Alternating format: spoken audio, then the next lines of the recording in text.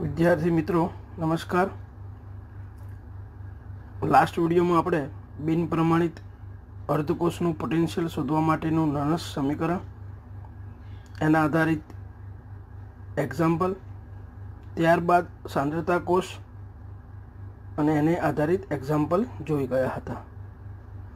આજે આપણે વિદ્યુત રાસાયણિક કોષ પોટેન્શિયલની ઉપયોગિતા અને એની આધારિત એક્ઝામ્પલ જોવાના છે। તો મિત્રો, વિદ્યુત રાસાયણિક કોષ પોટેન્શિયલ જે છે એના મૂલ્યને આધારે કોષમાં થતી પ્રક્રિયાના સંતુલન અચળાંક ગણી શકાય છે। આ પહેલી ઉપયોગિતા। બીજો પોઈન્ટ, એસિડિક દ્રાવકની પીએચ અને પાણીનો આયનિક ગુણાકાર ગણી શકાય છે। ઉપરાંત દ્રાવ્યતા ગુણાકાર કેએસપી પણ ગણી શકાય છે। અને એ ઉપરાંત પોટેન્શિયોમેટ્રિક અનુમાપનોમાં પણ કોષ પોટેન્શિયલ જે છે એના મૂલ્યની ઉપયોગિતા છે।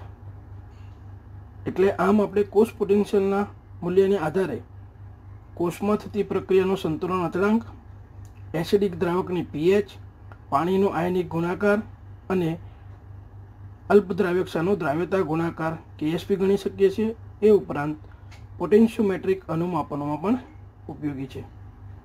હવે એને આધારિત આપણે કેટલાક દાખલા જોવાના છે। તો એમાં આપણે પહેલું સંતુલન અચળાંકની ગણતરી કેવી રીતે થાય કોષ પોટેન્શિયલના મૂલ્યને આધારે એની આપણે વાત કરીશું। મિત્રો, ડેનિયલ કોષમાં થતી પ્રક્રિયા આપણને ખબર છે, ઝેડએન સોલિડ વત્તા Cu+2 એક્યુએસ gives Zn+2 એક્યુએસ plus Cu solid. આ પ્રક્રિયા દર્શાવતા કોષમાં સમય જતાં તમે જોશો તો Zinc+2ની સાંદ્રતા ઘટે છે અને Zn+2 આયનની સાંદ્રતા વધે છે અને Cu+2ની સાંદ્રતા ઘટે છે, જેને કારણે કોષના વોલ્ટેજ ઘટતા જણાય છે। અને થોડા સમય પછી જોઈ શકાય છે કે Copper+2 અને Zinc+2 આયનોમાં ફેરફાર થતો નથી, એટલે કે તેમની વચ્ચે સંતુલન સ્થપાય છે। આ સ્થિતિમાં નનસ સમીકરણ નીચે પ્રમાણે લખી શકાય। હવે નનસ સમીકરણ આપણને ખબર છે, E સેલ બરાબર E0 cell minus 0.059/n log નિપજોની સાંદ્રતા ભાગ્યા પ્રક્રિયકોની સાંદ્રતા। આ સમીકરણ 1। હવે આપણે આગળ વાત કરીએ પ્રમાણે પ્રક્રિયા સંતુલન સ્થિતિ પ્રાપ્ત કરે છે। Copper+2 અને Zinc+2 આયનોમાં ફેરફાર થતો નથી, એટલે સંતુલન સ્થિતિ પ્રાપ્ત થાય છે, માટે E સેલ બરાબર 0 વોલ્ટ થશે અને નિપજોની સાંદ્રતા ભાગ્યા પ્રક્રિયકોની સાંદ્રતા બરાબર આપણે અચળાંક લઈશું Kc। આથી સમીકરણ 1 ને નીચે પ્રમાણે લખી શકાય। તો અહીંયા આપણે નનસ સમીકરણમાં E સેલ બરાબર 0 મૂકી દીધા, બરાબર E0 સેલ માઇનસ 0.059/n નિપજોની સાંદ્રતા ભાગ્યા પ્રક્રિયકોની સાંદ્રતા બરાબર આપણે અચળાંક Kc મૂકી દીધો। તો અહીંયા આપણું સમીકરણ થઈ ગયું 0 બરાબર E0 cell minus 0.059/n log Kc। તો એના પરથી આપણે log Kc ને કરતા બનાવી દીધો, તો log Kc બરાબર E0 cell into n by 0.059। આ સૂત્ર બહુ ઇમ્પોર્ટન્ટ છે। એના જ્યારે પણ આપણને ગુજકેટ, નીટ કે જેડબલઈમાં MCQ પૂછાય છે આ સંતુલન અચળાંક શોધવાના, તો સીધો આ સૂત્રનો આપણે ઉપયોગ કરી શકીએ। હવે આપણે ડેનિયલ કોષમાં થતી પ્રક્રિયાનું સંતુલન અચળાંક આપણે શોધવો છે, તો એના માટે આ સૂત્રનો આપણે ઉપયોગ કરશું। હવે ડેનિયલ કોષમાં થતી પ્રક્રિયા આપણને ખબર છે કે Zn સોલિડ વત્તા Cu+2 એક્યુએસ gives Zn+2 એક્યુએસ વત્તા Cu સોલિડ। હવે આ પ્રક્રિયાના સંતુલન અચળાંકની ગણતરી કરવાની છે 298 કેલ્વિન તાપમાને। હવે આ જે આપણને પ્રક્રિયા આપી છે એ તો ડેનિયલ કોષમાં થતી પ્રક્રિયા છે, એટલે એનો E0 સેલ એ આપણને આપી દીધેલો હોય છે 1.10 વોલ્ટ આપે છે। તો એના પરથી આપણને સંતુલન અચળાંક શોધવો છે, તો પ્રક્રિયા પરથી આપણને n બરાબર 2 મળી જશે। નનસ સમીકરણ પરથી આપણે સીધું જ લખી દેવાનું log Kc બરાબર E0 cell into n by 0.059। હવે E0 સેલ આપણને આપી દીધો હોય છે, ક્યારેક એવું બનશે કે E0 સેલ નહીં આપ્યો હોય તો બે પ્રમાણિત વિદ્યુત ધ્રુવના રિડક્શન કાં તો ઓક્સિજન પોટેન્શિયલ આપેલા હશે, એના પરથી તમે ઇનર્ટ શેલ શોધી શકો છો. તો ઇનર્ટ શેલ અહીંયા આપી દીધો છે, n બરાબર આપણને ખબર છે. તો આ સૂત્રમાં બધી કિંમત મૂકીશું તો log kc બરાબર આપણને અહીંયા 37.288 મળશે. તો kc બરાબર આપણે એન્ટીલોગ ઓફ 37.288. હવે આગળ એન્ટીલોગની ગણતરીમાં તમને શીખવાડ્યું છે, પોઈન્ટ પહેલાં જે કંઈ હોય 10ના પાવરમાં આવે, તો kc બરાબર શું થશે 1.94 × 10⁻37. તો આ રીતે તમે કોષ પોટેન્શિયલના મૂલ્યની આધારે પ્રક્રિયાનો સંતુલન અચળાંકની ગણતરી કરી શકો છો. બીજા એવા આપણે આગળ દાખલા જોઈએ. હવે અહીંયા આપણને રકમ આપી છે, પ્રક્રિયાના સંતુલન અચળાંકની ગણતરી કરો. પ્રક્રિયા આપણને આપી દીધી છે, ઇનર્ટ શેલ પણ આપણે આપી દીધું છે, એટલે હવે આપણા માટે આ બહુ સરળ છે અને આવા પ્રશ્નો ખાસ કરીને એમસીક્યુમાં વધારે પૂછાય છે. તો પ્રક્રિયા પરથી આપણે કહી શકીશું અહીંયા કોપર સોલિડમાંથી કોપર +2 બને છે, બરાબર. માટે અહીંયા ઇલેક્ટ્રોનનો ફેરફાર n બરાબર 2 છે. ઇનર્ટ શેલ આપણને આપી દીધો છે 0.46 વોલ્ટ છે.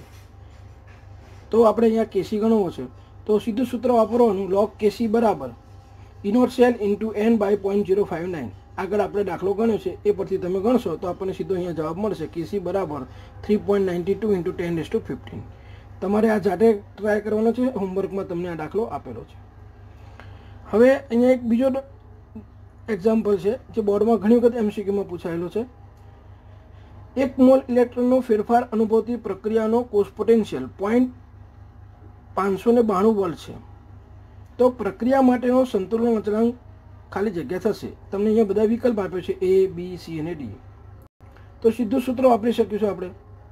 અહીંયા કોઈ પ્રક્રિયા આપી નથી, આપણે ઇલેક્ટ્રોનનો ફેરફાર આપી દીધો છે, એક ઇનર્ટ શેલ આપી દીધો છે. તો સીધું આપણે log kc બરાબર ઇનર્ટ શેલ × n / 0.059 આ સૂત્રમાં તમે કિંમત મૂકી દેશો. તો ઇનર્ટ શેલ આપણને 0.592 આપ્યો છે, n બરાબર 1 છે, ભાગ્યા 0.059, તો આપણને સીધો log kc બરાબર 10 મળશે. તો પછી kc બરાબર એન્ટીલોગ ઓફ 10.0, તો એના પરથી આપણને જવાબ મળશે kc બરાબર 1 × 10⁻10. કારણ કે પોઈન્ટ પહેલાં જે કોઈ હોય રકમ એ 10ના પાવરમાં જાય, માટે kc બરાબર શું થશે 1 × 10⁻10. એ જ રીતે આ બીજો દાખલો જે છે એમાં ખાલી ઇલેક્ટ્રોનની ફેરફાર બદલ્યો છે અને પ્રમાણિત કોષ પોટેન્શિયલની વેલ્યુ બદલી છે. તો એને પણ આપણે 25° સેન્ટીગ્રેડ તાપમાને પ્રક્રિયાનું સંતુલન અચળાંક શોધવું હોય તો ઉપરની રીતે તમે એને શોધી શકો છો. જવાબ તો લગભગ એ જ આવશે 1 × 10⁻10. હોમવર્કમાં છે, તમે ટ્રાય કરજો.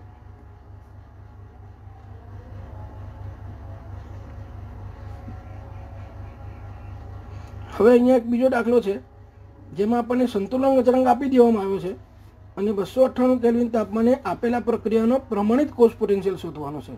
આ 2019માં પૂછાયેલો છે.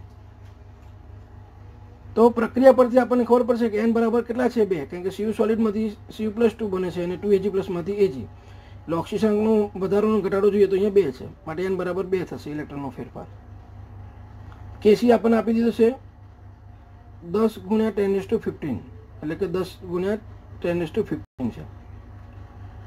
હવે log kc બરાબર ઇનર્ટ શેલ × n / 0.059 આ સૂત્ર મૂકી દીધું. આપણે શોધવાનું પ્રમાણિત કોષ પોટેન્શિયલ છે, એને આપણે કરતા બનાવી દઈશું. તો ઇનર્ટ શેલ બરાબર log kc × 0.059/n થશે અને એમાં તમે બધી હવે કિંમત મૂકી દેશો અને સાદુરૂપ આપશો. તો ઇનર્ટ શેલ બરાબર આપણને અહીંયા મળશે log 10 + log 10⁻15 ગુણ્યા અહીંયા 0.0296 થશે અને એનું બધું સાદુરૂપ આપશો તો આપણને ઇનર્ટ શેલ બરાબર જવાબ મળશે 0.4736 વોલ્ટ. હવે વિકલ્પ જોશો ને તમે તો તમને એ વિકલ્પમાં 0.04736 વોલ્ટ છે, બી વિકલ્પમાં 0.4736 વોલ્ટ છે, સી વિકલ્પમાં 0.4736 છે, પણ એ MV છે, મિલીવોલ્ટ છે, બરાબર. અને એ જ રીતે ડી વિકલ્પમાં 0.04736 મિલીવોલ્ટ છે. એટલે બરાબર ધ્યાન રાખીને આપણે આનો જવાબ આપવાનો. તો જવાબ આપણે અહીંયા બી મળશે.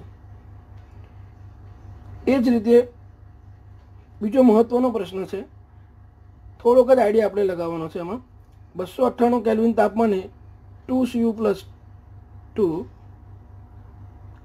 gives Cu+2. હવે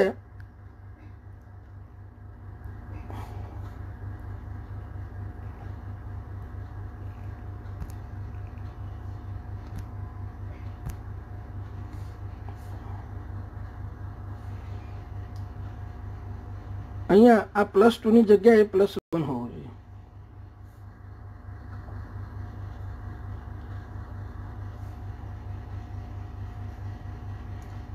તો અહીંયા કોષ પ્રક્રિયા માટેનો ઇનોટ સેલ આપણને 0.36 વોલ્ટ છે. તો આ પ્રક્રિયાનો સંતુલન અચળાંક કેસી જણાવો. તો અહીંયા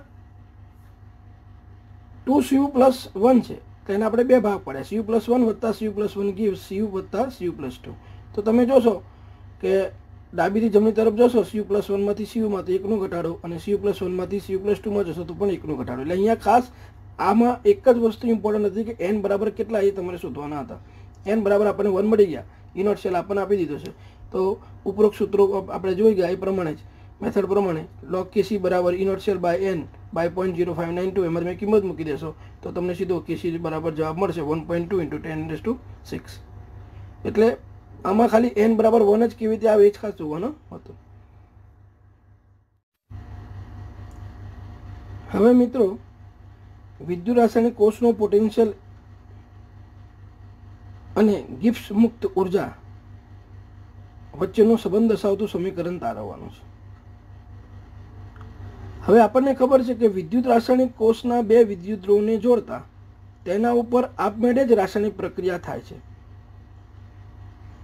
માટે અહીંયા ΔG નું મૂલ્ય જે છે એ અહીંયા ΔG નું જે મૂલ્ય જે હોવું જોઈએ એ ΔG નું મૂલ્ય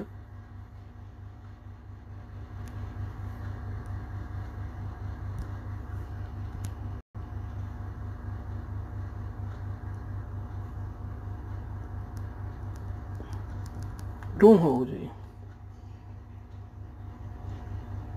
કારણ કે ઉષ્માગતિશાસ્ત્રનો બીજો નિયમ આપમેળે થતી પ્રક્રિયામાં પ્રણાલી મુક્ત ઉર્જા ઘટે છે. માટે અહીંયા ΔG નું મૂલ્ય ઋણ હોવું જોઈએ. કારણ કે વિદ્યુત રાસાયણિક કોષમાં બે વિદ્યુત ધ્રુવોને જોડતા તેના પર આપમેળે રાસાયણિક પ્રક્રિયા થાય છે. આપણે બહારથી વિદ્યુત ઉર્જા આપતા નથી. હવે જો કોષનો પોટેન્શિયલ ઈ સેલ હોય અને કોષમાંથી n ફેરાડે વિદ્યુત મેળવવામાં આવે તો ΔG બરાબર શું થશે? -nf ઈ સેલ. આ સમીકરણ 1 થયું. હવે જો કોષ પ્રમાણિત હોય તો સમીકરણ 1 નીચે પ્રમાણે લખાય ΔG0 બરાબર -nf ઇનોટ સેલ. જો ઉત્પન્ન થતી વિદ્યુત શક્તિનું સંપૂર્ણપણે વિદ્યુત કાર્યમાં રૂપાંતર થતું હોય તો ΔG0 બરાબર W ઇલેક્ટ્રિકલ બરાબર -nf ઇનોટ સેલ. આમ મુક્ત શક્તિમાં થતો ફેરફાર એ વિદ્યુત કાર્યને સમકક્ષ હોય છે. તો અહીંયા આપણે આ સંબંધ મળ્યો ΔG0 બરાબર -nf ઇનોટ સેલ અને બીજો આપણને સંબંધ મળ્યો ΔG0 બરાબર W ઇલેક્ટ્રિકલ બરાબર -nf ઇનોટ સેલ. હવે એનસીઈઆરટીની બુકમાં આ રીતે થોડીક માહિતી આપેલી છે. જો આપણે ગેલ્વેનિક કોષમાંથી મહત્તમ કાર્ય મેળવવું હોય તો વિદ્યુત ભાર પ્રતિવર્તી રીતે પસાર કરવો જોઈએ. આમ કોષ દ્વારા થયેલું પ્રતિવર્તી કાર્ય તેની ગિબ્સ ઉર્જાના ઘટાડા બરાબર થાય છે. આથી ΔG રિવર્સિબલ બરાબર -nf ઈ સેલ. એટલે આ રીતનું ΔG રિવર્સિબલ લખેલું હશે. તમે કદાચ નહીં લખો ΔG લખશો તો પણ ચાલશે. અને કોષ પ્રમાણિત અવસ્થામાં હોય તો ΔG નોટ રિવર્સિબલ બરાબર -nf ઇનોટ સેલ. તો આ સૂત્ર પણ વાપર્યું હશે ટેક્સ્ટ બુકમાં. તમે ΔG0 બરાબર -nf ઇનોટ સેલથી ગણશો તો પણ ચાલશે અને ΔG0 રિવર્સિબલ બરાબર -nf ઇનોટ સેલ લખશો તો પણ ચાલશે. હવે અહીંયા એના પરથી આપણે કેટલાક દાખલા જોવાના. મિત્રો હવે આપણે ΔG0 બરાબર W ઇલેક્ટ્રિકલ બરાબર -nf ઇનોટ સેલ એ સમીકરણ તાર્યું. હવે એની આધારિત આપણે એના દાખલા ગણવાના છે. અહીં આપણને એક્ઝામ્પલ આપ્યો છે Fe solid plus Cu+2 aqueous gives Fe+2 aqueous વત્તા Cu solid. પ્રક્રિયા થતી હોય તેવા પ્રમાણિત વિદ્યુત રાસાયણિક કોષમાંથી 0.85 ફેરાડે વિદ્યુત પ્રાપ્ત કરવામાં આવે તો તેનાથી કેટલું મહત્તમ કાર્ય થઈ શકે. આ કોષનો પ્રમાણિત કોષ પોટેન્શિયલ આપણને 0.78 વોલ્ટ આપ્યો છે, 0.78 વોલ્ટ છે. આપણે આગળ સૂત્ર મેળવ્યું હતું કે મહત્તમ વિદ્યુત કાર્ય W ઇલેક્ટ્રિકલ બરાબર ΔG0 રિવર્સિબલ અથવા તો ΔG0 બરાબર -nf ઇનોટ સેલ. હવે મિત્રો અહીંયા પ્રક્રિયા પરથી આપણે મિસગાઈડ થઈએ કે n બરાબર 2 લઈએ તો, કેમ કે Fe Fe+2 બને છે, એટલે ઓક્સિડેશન અવસ્થામાં થતો ફેરફાર 2 છે, Cu+2 માંથી Cu થાય છે, એટલે પણ એમાં ઘટાડો 2 છે. n બરાબર 2 લઈએ, પણ અહીંયા આપણને પ્રમાણિત વિદ્યુત રાસાયણિક કોષમાંથી 0.85 ફેરાડે વિદ્યુત પ્રાપ્ત કરવામાં આવે છે. એટલે આપણે આગળ એવું કીધું હતું કે જો વિદ્યુત રાસાયણિક કોષનું પોટેન્શિયલ E સેલ હોય અને કોષમાંથી n ફેરાડે વિદ્યુત જથ્થો મળતો હોય તો ડેલ્ટા G બરાબર -NF E સેલ સૂત્ર તારવ્યું હતું. એટલે અહીંયા ખાસ ધ્યાન રાખવાનું, આપણે n બરાબર અહીંયા આપણને આપી દીધા છે 0.85 એ લેવાના. n બરાબર 2 લેવાનું નહીં, ઇલેક્ટ્રોનનો ફેરફારને આપણે લેતા નથી. તો અહીંયા આપણે n બરાબર 0.85 મૂકી દીધા, f બરાબર 96,500 કુલમ અને E0 સેલ 0.78. આ બધાનો તમે ગુણાકાર કરશો તો તમને 63,979.50 કુલમ ઇન્ટુ વોલ્ટ મળશે. 1 કુલમ ઇન્ટુ વોલ્ટ બરાબર જૂલ, તો તમે કુલમ ઇન્ટુ વોલ્ટની જગ્યાએ જૂલ પણ લખી શકો. હવે અહીંયા જવાબને આપણે જે ફિગર છે એને નાની કરી દીધી છે, એટલે 10 વડે ભાગ્યા છે અને સામે 10 વડે ગુણ્યા છે.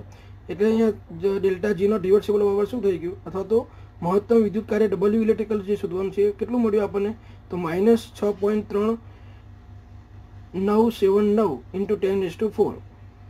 તમે બે ડિજિટમાં પણ લખી શકો છો, -6.4 એપ્રોક્સિમેટલી ગુણ્યા 10⁴ જૂલ. હવે હોમવર્કમાં આપણને ડેનિયલ કોષનો E0 સેલ 1.10 વોલ્ટ છે. જો કોષમાં 0.6 ફેરાડે વિદ્યુત મેળવાતી હોય તો તેમાં મહત્તમ વિદ્યુત કાર્ય કેટલું થશે, એવો એક દાખલો આપેલો છે. કોષ પ્રક્રિયા અહીંયા આપી છે મેં જાણી જોઈને, પણ આપણે એમાં ઇલેક્ટ્રોનનો ફેરફાર જે છે અહીંયા n બરાબર 2 એ ધ્યાનમાં લેવાનો નથી. તો ઉપરોક્ત જે દાખલો ગણ્યો એ પ્રમાણે જ અહીંયા આપણે દાખલો ગણવાનો છે. પણ અહીંયા જવાબ જે આવશે એ જવાબમાં માઇનસ ચિહ્ન લખવાનું રહી ગયું છે, એટલે જવાબ આવશે અહીંયા -63,690 જૂલ. એ થોડું ધ્યાન રાખજો. ત્યારથી મિત્રો આ નોંધ બહુ ઇમ્પોર્ટન્ટ છે. આપણે આગળ જોઈ ગયા હતા કે વિદ્યુત રાસાયણિક કોષમાં પ્રક્રિયા આપમેળે થાય છે. હવે જ્યારે પ્રક્રિયા આપમેળે થતી હોય ત્યારે એનો પ્રમાણિત કોષ પોટેન્શિયલ એ આપણને ધન મળે, એટલે કે >0 થશે. અને આપમેળે થતી પ્રક્રિયા માટે પ્રણાલીની મુક્ત ઉર્જા ઘટે છે ઉષ્માગતિશાસ્ત્રના બીજા નિયમ પ્રમાણે. તો અહીંયા ડેલ્ટા G0 જે છે <0 થશે, કારણ કે ઋણ મળે છે એનું મૂલ્ય. એટલે તો ડેલ્ટા G અને સંતુલન વચ્ચેના સંબંધ પરથી આપણે કહી શકીએ છીએ કે ડેલ્ટા G નું મૂલ્ય જો <0 હોય તો K જે છે >1 મળે. આ પ્રશ્ન ઘણી વખત પૂછાયેલો છે. તો એ અહીંયા ખાસ ધ્યાન રાખવાનું કે વિદ્યુત રાસાયણિક કોષમાં થતી પ્રક્રિયા માટે તેમાં આપમેળે પ્રક્રિયા થાય છે, તો એનો પ્રમાણિત કોષ પોટેન્શિયલ હંમેશા પોઝિટિવ હોય, એટલે >0. ડેલ્ટા G0 જે છે એ <0 અને K >1 હોય છે. હવે અહીંયા આપણે આ સમીકરણ તમે આપણે 11મા ધોરણમાં તારવ્યું હતું, થર્મોડાયનેમિક્સમાં આપણે આવે છે ડેલ્ટા G0 બરાબર -2.303 RT log Kc. આ સમીકરણ 1 અને આગળ ઉપર એક તારવ્યું આપણે કે ડેલ્ટા G0 બરાબર -NF E0 સેલ. આ સમીકરણ 1 અને 2 પરથી તમે લોગ સંતુલન ચલણ શોધવાનું બીજું સમીકરણ પણ તારવી શકો. તો સમીકરણ 1 અને 2 માં ડેલ્ટા G ની કિંમત આપણે મૂકી દીધી, સરખાવી દીધી, તો એના પરથી log Kc બરાબર NF E0 cell by 2.303 RT. આ સૂત્ર વન ટાઈપ ઓફ આપણે આગળ જે તારવ્યું હતું log Kc બરાબર E0 સેલ ઇન્ટુ n અથવા n into E0 cell by 0.0592 એ જ છે. મેં તમને અહીંયા સમજાવ્યું છે. તો આપણને અહીં આ એક બીજું સમીકરણ મળી ગયું. હવે એને આધારિત આપણે જે એક્ઝામ્પલ છે આપણે થોડાક જોઈએ.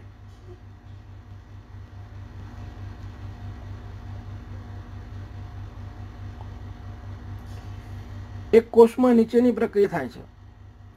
પ્રક્રિયા આપણને આપી દીધી છે 2Fe+3 aqueous વત્તા 2I - aqueous gives 2Fe+2 aqueous વત્તા I2 solid. 298 કેલ્વિન તાપમાને તેનું E0 સેલ બરાબર 0.236 વોલ્ટ છે. કોષ પ્રક્રિયાની પ્રમાણિત ગિબ્સ ઉર્જા અને સંતુલન અચળાંક અહીંયા આપણે ગણવાનો છે. તો આગળ આપણે જે સૂત્ર તારવ્યા તેનો ઉપયોગ અહીંયા આવશે. હવે અહીંયા E0 સેલ આપણને આપી દીધો છે, ઘણી વખત એવું બનશે કે નહીં આપે, બે પ્રમાણિત વિદ્યુતના રિડક્શન કાં તો ઓક્સિજન પોટેન્શિયલ આપ્યા હશે, તેના પરથી આપણે પ્રક્રિયા બનાવવાની અને પછી એનો ઇનર્શિયલ આપણે શોધવાનો. તો અહીંયા પ્રક્રિયા પરથી તમે જોશો તો 2Fe+3 માંથી 2Fe+2 બને છે કે અહીંયા, એટલે ઓક્સિડેશન આંકમાં 2નો ઘટાડો થાય છે, અને 2I- માંથી I2 બને છે, એટલે એમાં 2નો વધારો થાય છે. એટલે કે અહીંયા વધારાનો ઘટાડો બંને સરખો છે, એટલે કે n બરાબર 2 છે. એટલે ઇલેક્ટ્રોનનો ફેરફાર આપણને અહીંયા n બરાબર 2 મળી ગયો. ઇનર્શિયલ આપણને આપી દીધો છે 0.236 વોલ્ટ. તો આપણને સૂત્ર ખબર છે કે ડેલ્ટા G0 બરાબર -NF ઇનર્શિયલ. બસ એમાં આપણે હવે આમાં ખાસ ધ્યાન રાખવાનું કે આમાં n બરાબર 2 લઈએ છીએ. તો -2 × 96,500 કુલમ × 0.236 આ બધાનો ગુણાકાર કરશો તો જવાબ મળશે -45,54,8 જૂલ. 45,548 જૂલ આપણને ડેલ્ટા G0ની કિંમત મળશે. અહીંયા તમને કિલો જૂલમાં પણ પૂછી શકે અને કેલરીમાં પણ પૂછી શકે. મેં આગળ પણ કીધું હતું, કિલો જૂલમાં પૂછે તો તમારે એને 1000 વડે ભાગવાના, અને કેલરીમાં પૂછે તો 4.184 જૂલ બરાબર 1 કેલરી. તો તમને જેટલા જૂલ મળે એટલા બરાબર કેટલી કેલરી, એ પ્રમાણે એને કન્વર્ટ કરી શકાય. હવે એમાં આપણે આગળ સંતુલન અચળાંક શોધવાનું છે. તો ડેલ્ટા G0 બરાબર -NF ઇનર્શિયલ સમીકરણ 1 અને ડેલ્ટા G0 બરાબર -2.03 RT log Kc સમીકરણ 2, એ બંને પરથી આપણે સરખાવીને સમીકરણ મેળવ્યું હતું. log Kc બરાબર NF ઇનર્શિયલ બાય 2.03 RT બરાબર, હવે એમાં આપણે NF ઇનર્શિયલની કિંમત આપણને આગળ મળી ગઈ હતી, ડાયરેક્ટ જ મેં મૂકી દીધી છે. 45,548 ભાગ્યા 2.03 આરની કિંમત વાયુ અચળાંક છે 8 જૂલમાં લેવાનો છે, એટલે 8.314 જૂલ, અને તાપમાન 298 કેલ્વિન તાપમાન એ પ્રક્રિયા છે.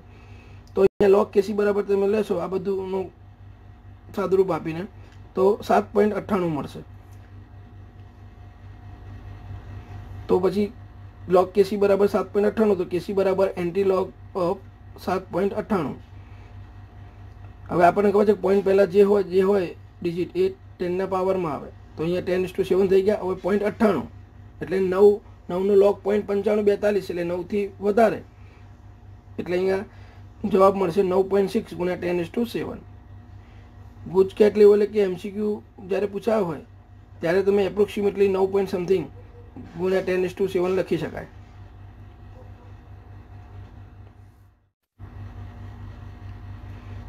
મિત્રો, આ આપણા ટેક્સ્ટબુકનો દાખલો છે.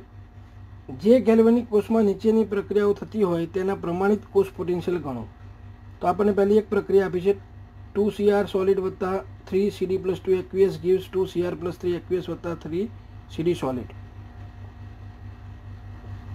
બીજી પ્રક્રિયા આપી છે, Fe+2 aqueous વત્તા 2Ag + aqueous gives Fe+2 aqueous વત્તા 2Ag સોલિડ. આ પ્રક્રિયાનો ડેલ્ટા G0 રિવર્સિબલ અને સંતુલન અચળાંક Kc ગણવાનો છે.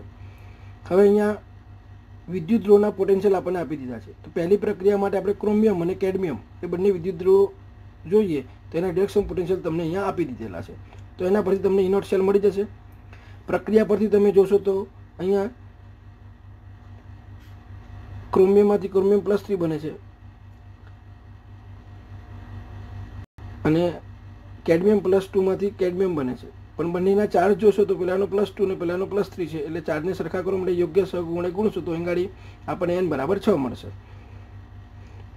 ઇનર્શિયલ તમને મળી જાય, n બરાબર મળી ગયો, તો તમે સીધું સંતુલન અચળાંક શોધવા માટેનું સમીકરણનો ઉપયોગ કરી શકો અને ડેલ્ટા G0 શોધવાનું સમીકરણનો ઉપયોગ કરી શકો. તો ડેલ્ટા G0 બરાબર -NF ઇનર્શિયલ પરથી ડેલ્ટા G0 મળી જાય, અને log Kc બરાબર -NF ઇનર્શિયલ બાય 2.03 RT, એના પરથી તમને Kc મળી જાય. તો તમારી રીતે ટ્રાય કરવાનો. અહીંયા મેં તમને જવાબ આપેલા છે એ રીતે બીજો દાખલો જે છે એનો પણ અહીંયા એ જ પ્રમાણે તમે પ્રયત્ન કરશો તો જવાબ મળશે. અહીંયા જવાબ મેં તમને જે છે એ આપેલા છે. આમાં ધ્યાન રાખવાનું હિન્ટ આપી છે કે પ્રથમ ઇનર્શિયલ શોધવાનો, ત્યારબાદ ડેલ્ટા G0નું સૂત્ર મૂકી ડેલ્ટા G0 શોધવાનો, અને પછી Kc શોધવાનો. અહીંયા પ્રક્રિયા 1માં ઇનર્શિયલનો જવાબ આપ્યો છે, ડેલ્ટા G0નો બી જવાબ આપ્યો છે, અને Kcનો જવાબ આપ્યો છે. એ જે પ્રક્રિયા 2 માટેના પણ તમને જવાબ આપેલા છે. તમારે વિડીયો પોઝ કરીને એને ગણવાનો અને પછી જવાબ એની સાથે મેચ કરવાનો.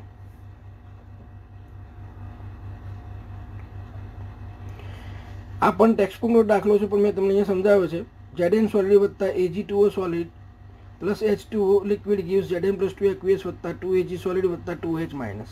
મિત્રો આ પ્રક્રિયા જે છે ને એ બટન સેલમાં થાય છે, અને બટન સેલ એ આપણે ઇલેક્ટ્રોનિક સાધનો લઈએ, ઘડિયાળ છે, કેલ્ક્યુલેટર જે છે, એમાં નાના ગોળ જે પાવર આવે છે એને બટન સેલ કહેવાય, અને એમાં થતી આ પ્રક્રિયા છે. અને બટન સેલ એક પ્રકારનો ઇલેક્ટ્રોકેમિકલ સેલ એટલે કે વિદ્યુત રાસાયણિક કોષ છે. હવે એમાં થતી પ્રક્રિયા માટેનો ડેલ્ટા જીનો રિવર્સિબલ અને ઇનોટ સેલ આપણે ગણવાનો છે. હવે તમને અહીં ઝીંકનું રિડક્શન પોટેન્શિયલ આપી દીધું છે -0.76 વોલ્ટ, અને Ag2O/Ag એટલે સિલ્વર ઓક્સાઇડ જે છે એનું સિલ્વરમાં જે રિડક્શન થાય છે એનું તમને રિડક્શન પોટેન્શિયલ આપે છે 344 વોલ્ટ. પ્રક્રિયા પરથી તમને ખબર પડશે કે જે ઝીંકમાંથી Zn+2 બને છે કે અહીંયા એટલે ઇલેક્ટ્રોન અહીંયા ઓક્સિડેશન આંકમાં થતો વધારો 2 છે, બરાબર. એટલે અહીંયા n બરાબર આપણને 2 મળી જશે. મેં તમને અહીંયા સમજાવ્યું છે કે ઝીંકનો ઓક્સિડેશન 0 છે, આ અને જમણી બાજુ +2 છે, એટલે 0 થી +2 બેનો વધારો એટલે ઓક્સિડેશન એટલે એનોડ થઈ ગયો. Ag2O માં Ag નો +1 છે, પણ 2 Ag પ્લસ છે એટલે +2 થયા, અને આ બાજુ Ag પોતે સોલિડ છે એટલે 1 નો 0 તો 2 નો 0 એટલે અહીંયા 2 નો ઘટાડો છે, એટલે n બરાબર આપણને 2 મળ્યા. ઘટાડો થાય છે માટે રિડક્શન માટે કેથોડ છે. હવે અહીંયા સૂત્ર મૂકી દીધું, ઇનોટ સેલ બરાબર પ્રમાણિત reduction potential of cathode minus પ્રમાણિત રિડક્શન પોટેન્શિયલ ઓફ એનોડ. હવે એમાં તમને આપણને એનોડ કેથોડ નક્કી કરી દીધા આપણે, તો અહીંયા મૂકી દેવાનું. તો અહીંયા reduction potential of cathode, cathode કોણ થશે તો કે Ag2O/Ag, અને એનોડ કોણ થશે Zn+2/Zn. તેની કિંમત આપણને ગાડી ઉપર આપેલી છે, બરાબર. તો એની તમે અહીંયા મૂકી દીધી. તો સિલ્વરનો જે રિડક્શન પોટેન્શિયલ જે છે 0.34 મૂક્યો, ઓછા ઝીંકનો રિડક્શન પોટેન્શિયલ -0.76, તેના પરથી જવાબ મળ્યો 1.104 વોલ્ટ. તો ઇનોટ સેલ આપણને મળી ગયો 1.10 એપ્રોક્સિમેટલી ચાલે. હવે અહીં ગાડી ઇનોટ સેલ મળી ગયો, તો તમે ડેલ્ટા જી નોટ બરાબર -NF ઇનોટ સેલ એ સૂત્ર મૂકી, એ આપણે અગાઉ જી નોટ સેલ શોધ્યો અહીંયા મૂકી દો. તો n બરાબર પ્રક્રિયામાં થતો ઇલેક્ટ્રોનનો ફેરફાર મળી ગયો 2, F બરાબર 9500 કુલમ, અને ઇનોટ સેલ બરાબર આપણે શોધ્યું તો 1.104 એ મૂકીને એનું ગુણાકાર કર્યો, સીધો આપણને જવાબ મળ્યો ડેલ્ટા જી નોટ બરાબર -2.13 × 10⁵ જૂલ. આ નીટમાં એમાં દાખલા પૂછાયેલા છે, એટલે ખાસ ધ્યાનમાં રાખવાનું.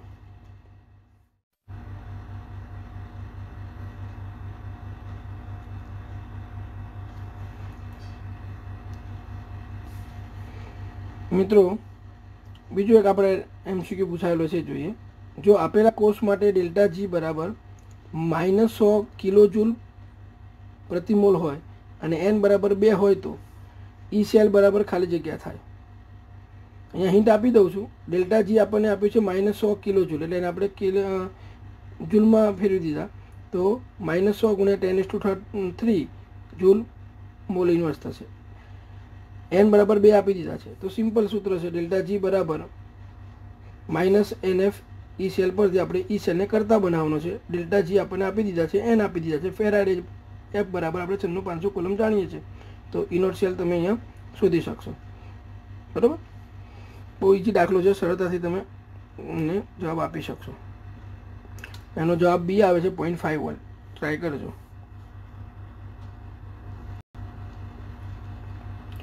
હવે આ રીતનો તમને દાખલો બોર્ડની એક્ઝામમાં ગણવાનો ખાસ પૂછાય.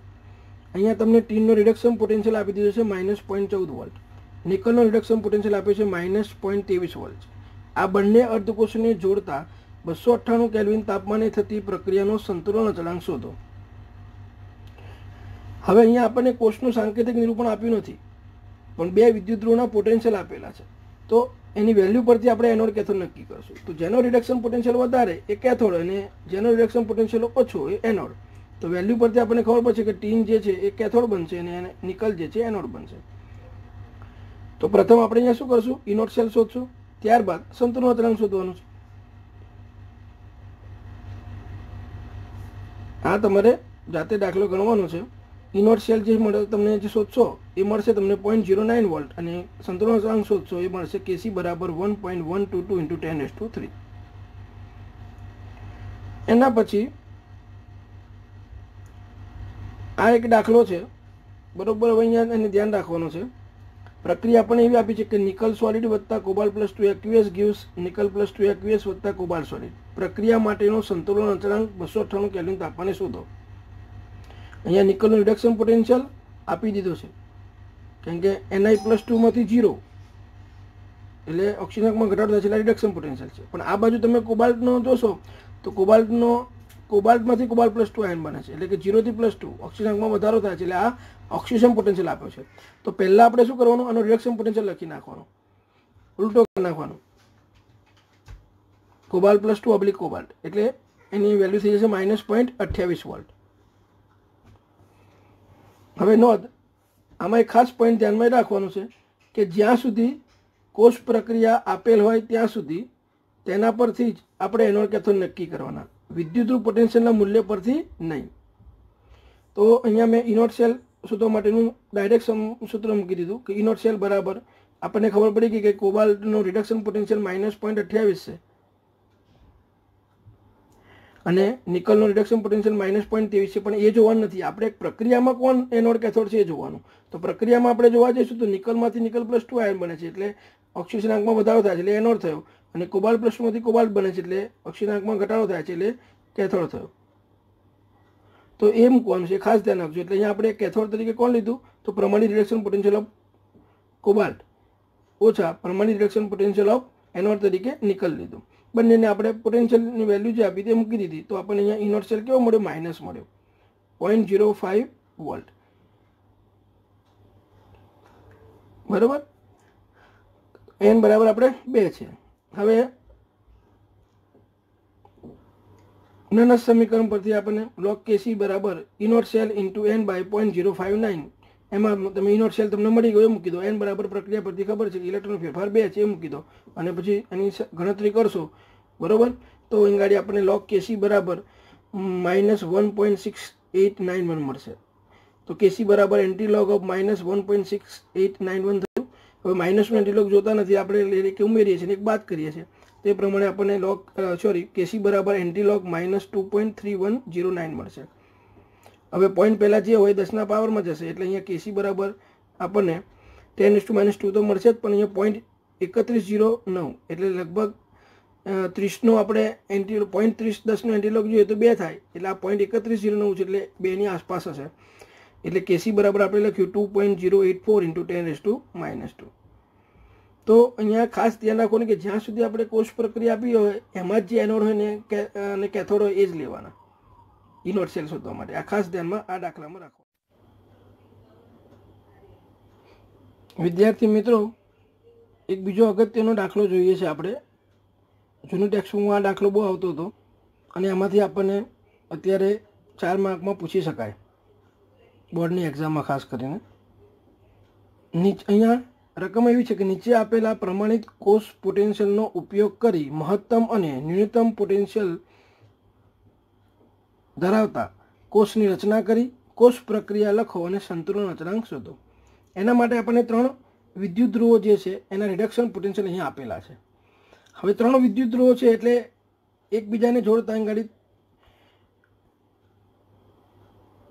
કુલ 3 કોષ બને.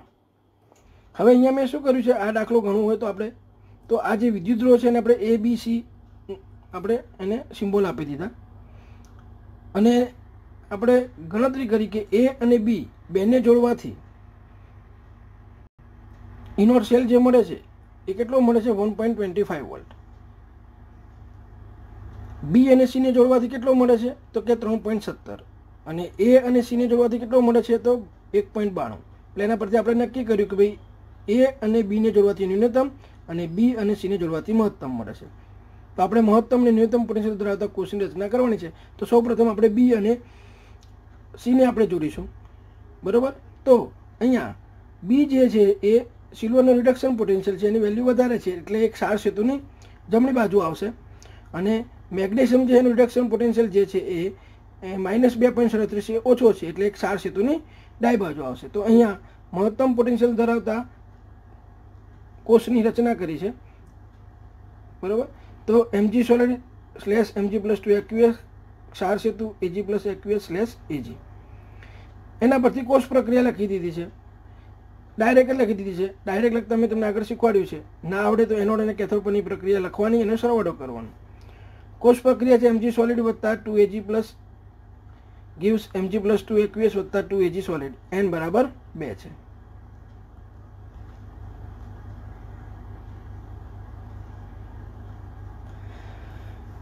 હવે ઇનોટ સેલ આપણે શોધવો છે. તો કે ઇનોટ સેલ બરાબર પ્રમાણિત રિડક્શન પોટેન્શિયલ ઓફ કેથોડ, એટલે અહીંયા સિલ્વર જે છે કેથોડ તરીકે છે, એટલે અહીંયા લખીશું પ્રમાણિત રિડક્શન પોટેન્શિયલ ઓફ સિલ્વર ઓછા પ્રમાણિત રિડક્શન પોટેન્શિયલ ઓફ એનોડ એટલે mg, તો કે પ્રમાણિત રિડક્શન પોટેન્શિયલ ઓફ mg. એ બંનેની કિંમત આપણને આપેલી છે, એ કિંમત અહીંયા મેં મૂકી છે, એનો આપણે જવાબ મળ્યો 3.17 વોલ્ટ. હવે નરસ સમીકરણ પરથી સંતુલન સમયે સૂત્ર આપણને ખબર છે log Kc બરાબર ઇનોટ સેલ ઇન્ટુ n બાય 0.059. એમાં આપણે ઇનોટ સેલની કિંમત મૂકી દેવાની, n બરાબરની nની કિંમત મૂકી દો બરાબર ભાગ્યા 0.059. તો અહીંયા આપણને log Kc બરાબર 107.4576 મળશે. તો Kc બરાબર એન્ટી લોગ ઓફ 107.4576 થશે. હવે આપણને ખબર છે કે પોઈન્ટ પહેલાં જે કોઈ હોય એ 10ના પાવરમાં આવે, તો અહીંયા Kc બરાબર શું થશે, તો 10⁻107 107, અને આપણને ખબર છે કે અહીંયા 0.4576 છે, એટલે એનો 0.4771 હોય તો 3નો લોગ થયો, તો એની નજીક જ હશે, એટલે અહીં આપણે એપ્રોક્સિમેટલી કહી શકીએ 2.8 ગુણ્યા 10⁻107. એ જ રીતે હવે આપણને ખબર છે કે એ અને બીને જોડીશું આપણે આગળ કીધું એ પ્રમાણે, તો ન્યૂનતમ પોટેન્શિયલ ધરાવતો કોષ બનશે. અહીંયા એ તરીકે આયર્નનો વિદ્યુત ધ્રુવ છે અને બી તરીકે આપણને સિલ્વરનો વિદ્યુત ધ્રુવ છે. સિલ્વરનો રિડક્શન પોટેન્શિયલ વધારે છે એટલે એ જમણી બાજુ લખાશે ક્ષાર સેતુની, અને આયર્નનો રિડક્શન પોટેન્શિયલ ઓછો છે એટલે ડાઈ બાજુ લખાશે. તો આ કોષનું સાંકેતિક નિરૂપણ થઈ ગયું. કોષ પ્રક્રિયા આપણને લખતા આવડી જાય, ના આવડે તો એનોડ કેથોડ પરની પ્રક્રિયા લખી સરવાળો કરો, એના પરથી n બરાબર 2 મળી જાય. ઇનોટ સેલ શોધતા હવે આવડે આપણને, તો ઇનોટ સેલ આપણે અહીંયા સૂત્ર મૂકીશું, તો પ્રમાણિત રિડક્શન પોટેન્શિયલ ઓફ સિલ્વર ઓછા પ્રમાણિત રિડક્શન પોટેન્શિયલ ઓફ આયર્ન, એ બંનેના વિદ્યુત ધ્રુવના પોટેન્શિયલ મૂકી દીધા 0.80 માઇનસ 0.80 ઓછા 0.45, એટલે એનો આપણને જવાબ મળ્યો 1.25 વોલ્ટ. હવે ઇનોટ સેલ મળી ગયો, n બરાબર આપણને ખબર પડી ગઈ છે, તો સીધું સંતુલન સમયે નરસ સમીકરણ પરથી આપણે સૂત્ર તાર્યું હતું log Kc બરાબર ઇનોટ સેલ ઇન્ટુ n બાય 0.059. એમાં ઇનોટ સેલની કિંમત આપણે 1.25 મૂકી, n બરાબર 2 ભાગ્યા 0.059, તો એનો આપણને જવાબ મળ્યો 42.3729. તો Kc બરાબર શું થશે, 10⁻42 થઈ જશે, અને અહીંયા 0.3729 એટલે 0.3010 હોય તો એ 2નો લોગ છે, તો 2 થી વધારે એટલે આપણને અંગાડીની કિંમત મળશે એપ્રોક્સિમેટલી લઈએ તો 2.4 ઇન્ટુ 10⁻42. તો આ આપણને ન્યૂનતમ પોટેન્શિયલ ધરાવતા કોષનો સંતુલન ઘાતાંક આપણે શોધી શક્યા. આગળ આપણે મહત્તમ પોટેન્શિયલ ધરાવતા કોષનો પોટેન્શિયલ મેળવ્યો તો Kc બરાબર 2.8 ઇન્ટુ 10⁻107. તો આ રીતે આ લોંગ દાખલો તમને પૂછી શકાય. ક્યારેક એવું બને કે મહત્તમ એકલો જ પૂછાય અને ક્યારેક એકલો ન્યૂનતમ પણ પૂછી શકાય. હવે મિત્રો આપણે કોષ પોટેન્શિયલના મૂલ્યની ઉપયોગિતામાં આપણે બીજો પોઈન્ટ જોઈ ગયા હતા કે યોગ્ય કોષની રચના કરી કોષ પોટેન્શિયલના મૂલ્યને આધારે એસિડિક દ્રાવકની pH અને પાણીનો આયનિક ગુણાકાર ગણી શકાય છે. તો એને આધારિત આપણે દાખલા ગણવાના છે. મિત્રો એનસીઆરટીની બુકમાં આ દાખલા આપ્યા નથી પણ પૂછી શકાય આપણને, એટલે અહીંયા મેં તમને ગણી અને સમજાવ્યા છે, અને એક એક તમને જાતે ગણવા માટે પણ આપેલા છે, એટલે ખાસ ધ્યાન રાખી અને એની પ્રેક્ટિસ કરી લેજો. તો અહીંયા 298 કેલ્વિન તાપમાને નીચે આપેલા કોષનો પોટેન્શિયલ 0.096 વોલ્ટ છે. HClના દ્રાવણની pH ગણવાની છે અંગાડી આપણને, કેમ કે આપણે એસિડની pH ગણવાની છે. ટીનનો રિડક્શન પોટેન્શિયલ આપણને આપ્યું છે -0.14 વોલ્ટ. હવે તમે કોષનું સાંકેતિક નિરૂપણ જોશો તો ક્ષાર સેતુની જમણી બાજુ જે છે એ વન ટાઈપ ઓફ કોણ છે, એ સ્ટાન્ડર્ડ હાઇડ્રોજન ઇલેક્ટ્રોડ, અને જમણી બાજુ ટીન છે, ટીનનો વિદ્યુત ધ્રુવ છે, એટલે એ એનોડ છે ને આ કેથોડ છે. તો કોષ પ્રક્રિયા આપણે લખી શકાય Sn સોલિડ વત્તા 2H plus gives Sn plus 2 aqueous વત્તા H2 ગેસ, n બરાબર આના પરથી આપણને 2 મળશે. કોષ પ્રક્રિયા આગળ લખતા શીખવાડી છે. ઇનોટ સેલ શોધતા પણ શીખવાડ્યું છે કે ઇનોટ સેલ બરાબર પ્રમાણિત રિડક્શન પોટેન્શિયલ ઓફ કેથોડ ઓછા પ્રમાણિત રિડક્શન પોટેન્શિયલ ઓફ એનોડ. તો અહીંયા કેથોડ તરીકે હાઇડ્રોજન વિદ્યુતધ્રુવ અને એનોડ તરીકે ટીનનું વિદ્યુતધ્રુવ થશે. બંનેની કિંમત મૂકો. હવે હાઇડ્રોજન વિદ્યુતધ્રુવનું રિડક્શન કે ઓક્સિજન પોટેન્શિયલની વેલ્યુ શૂન્ય સ્વીકારેલી છે, તો એ અહીંયા મૂકી દીધું શૂન્ય. ટીનનું રિડક્શન પોટેન્શિયલ આપી દીધું છે આપણને, તો ઓછા 0.14, તો આપણને અહીંયા ઇનર્શિયલ 0.14 મળી ગયો. હવે નનસ સમીકરણ પરથી આપણે પીએચ શોધીશું. નનસ સમીકરણમાં પીએચ આવતું નથી, પણ આપણે સૂત્રમાં એને એન્ટર કરવાનો છે. કઈ રીતે કરી છે હવે જોવો અહીં આગળ. તો હવે નનસ સમીકરણ જે છે આપણને ખબર છે કે ઈ સેલ બરાબર ઇનોટ cell minus 0.059 by n log નિપજોની સાંદ્રતા ભાગ્યા પ્રક્રિયકોની સાંદ્રતા. અથવા આ બીજું પણ સૂત્ર આપ્યું હતું કે ઈ સેલ બરાબર ઇનોટ cell minus 0.059 by n log એનોડની સાંદ્રતાનો x ઘાત કેથોડની સાંદ્રતાનો y ઘાત. હવે આપણને અહીંયા જો ઇનોટ સેલની કિંમત આપી દીધી છે, આપણે મળી લઈ, અને ઈ સેલની કિંમત આપી દીધી છે. ઈ સેલ આપણને 0.096 આપ્યો છે, ઇનોટ સેલ આપણે શોધ્યો 0.14 ઓછા 0.059 n ભાગ્યા n બરાબર આપણે 2 છે log Sn+2i ની સાંદ્રતા. તો અહીંયા તમે રકમમાં જોશો તો અહીંયા આપણને Sn+2i ની સાંદ્રતા 0.05 મોલર આપી દીધેલી છે, બરાબર. અને અહીંયા HCl એટલે MH+O એની સાંદ્રતા પણ આપી નથી, એટલે x મોલર છે. તો અહીંયા આપણે ટીનની સાંદ્રતા મૂકી દીધી 0.05 ભાગ્યા H+i ની સાંદ્રતાનો વર્ગ, કેમ કે એમાં આગળ સહગુણક 2 છે એટલે એને પાવરમાં ગયો, એટલે H+i ની સાંદ્રતાનો વર્ગ થયો. હવે આમાં સાદું રૂપ જ આપવાનું છે બસ. તો હવે અહીંયા શું કર્યું, આ 0.096 જે હતા એની બાજુ આપણે અહીંયા પ્રમાણિત કોષ પોટેન્શિયલ લઈ આવ્યા, એટલે 0.096 માઇનસ 0.014 અને એને 0.0296 વડે ભાગી દીધા.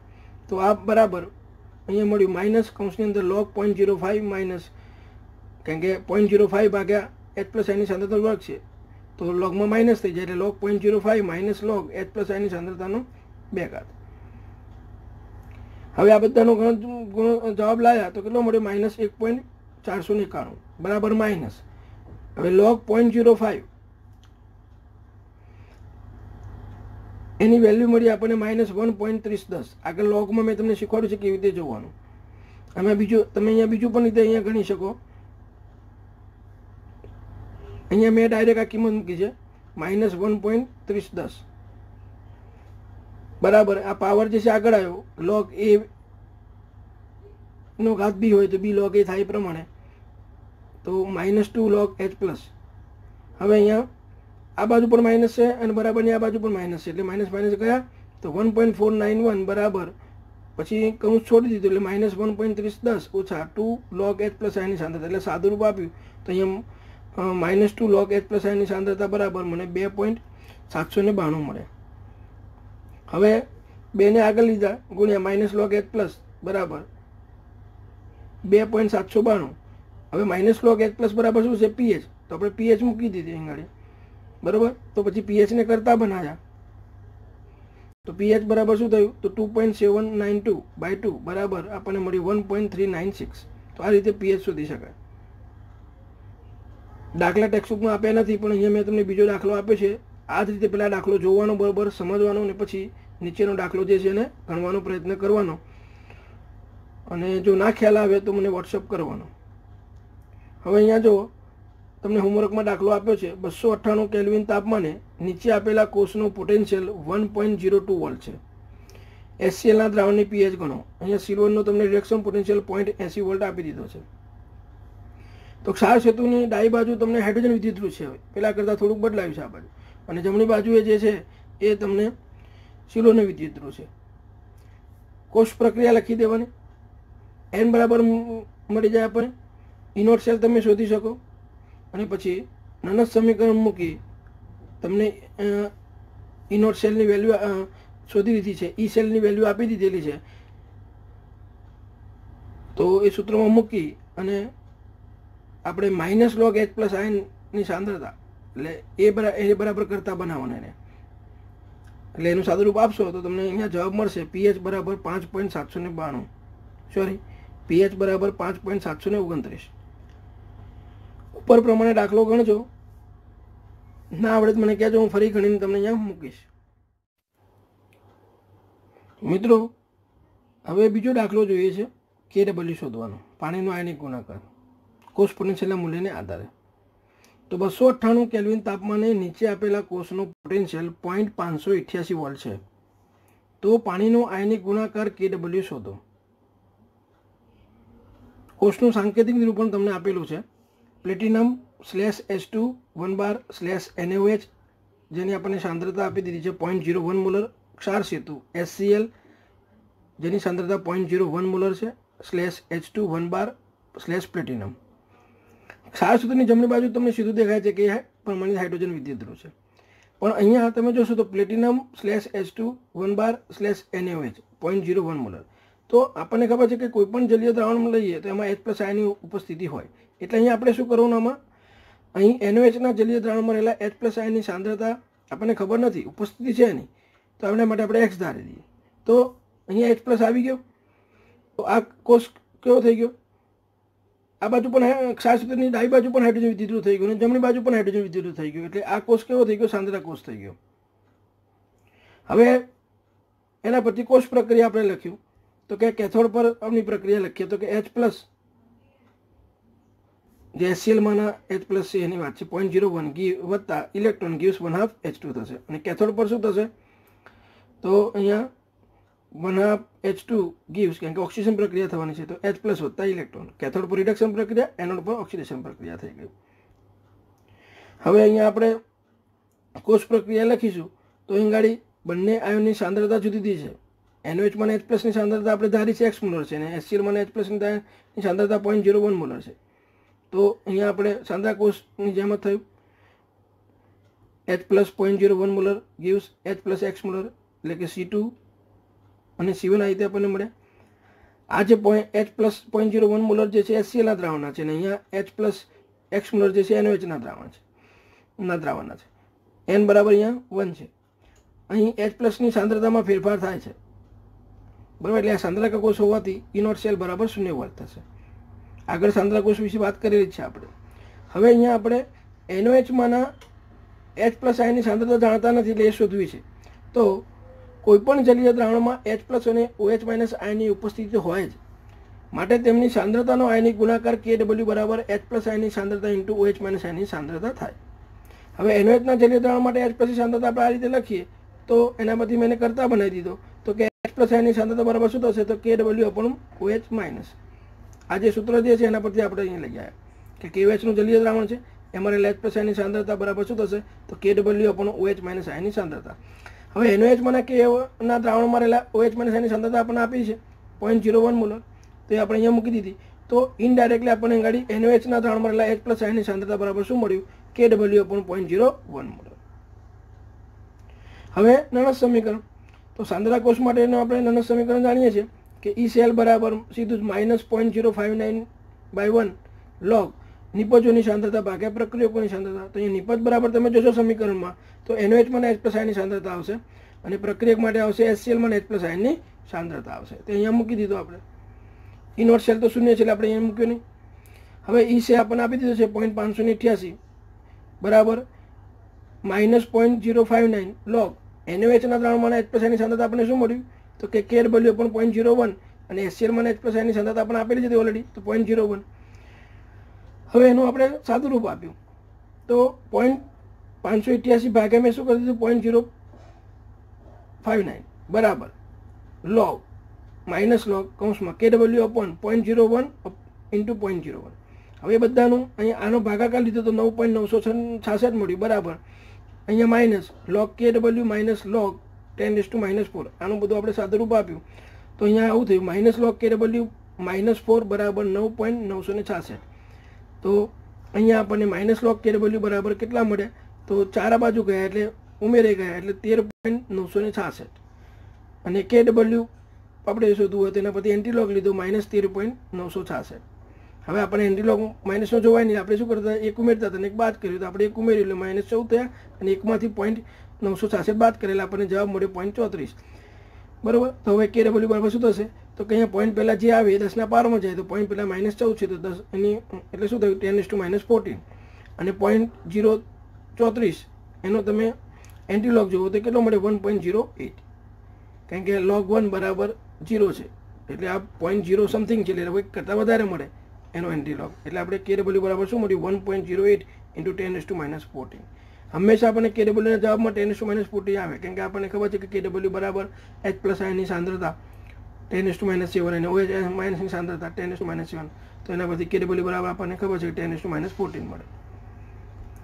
તો આ રીતે તમે KWનો જે છે દાખલો ગણી શકો, પૂછાય તો આપણને. હવે આ દાખલો બરાબર તમારે જોવાનો, સમજવાનો અને પછી એક વખત ગણી જવાનો એને જોઈને, અને પછી નીચે મેં જે દાખલો આપ્યો છે એને ગણવાનો પ્રયત્ન કરવાનો. ખાલી ડિજિટ બદલ્યા છે. 298 કેલ્વિન તાપમાને નીચે આપેલા કોષનો પોટેન્શિયલ 0.586 વોલ્ટ છે. તો પાણીનો આયનિક ગુણાકાર KW શોધો.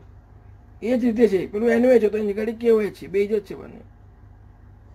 એ રીતે તમે આ દાખલો જાતે પ્રયત્ન કરશો તો તમને અહીંયા જવાબ મળશે જ. KW બરાબર 1.169 × 10⁻14.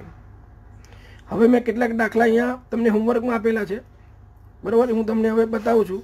તમારે ગણવાના છે નોટબુકમાં, અને ફોટા પાડીને મને વોટ્સએપમાં મોકલવાના છે.